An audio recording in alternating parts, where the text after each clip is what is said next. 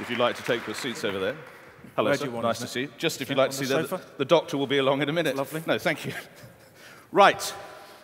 Just relax as if it's your own living room. I mean, it's such a normal sort of setting, isn't it? No tension at all. Right, let's start with you, Damon.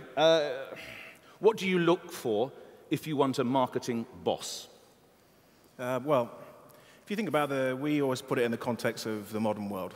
So we're sitting here in the fantastic Opera House, center of London, but unfortunately, London is no longer the center of the world. And people say it's all about Asia, it's all about America.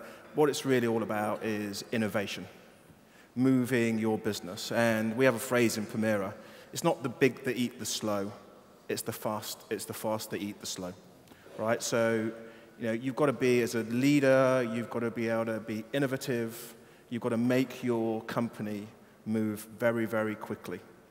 And it doesn't matter whether you're a marketer, whether you're an IT person. I went through the list of our portfolio companies.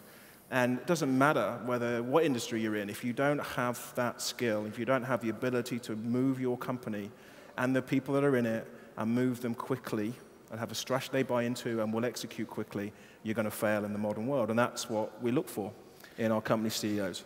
And that's what we've got in Martin, I hasten to add. Of course, and we're coming to you. One last question for now for you, Damon. How much of it is learnt and how much is a natural essence, a natural skill to market, to be able to market? I think having the great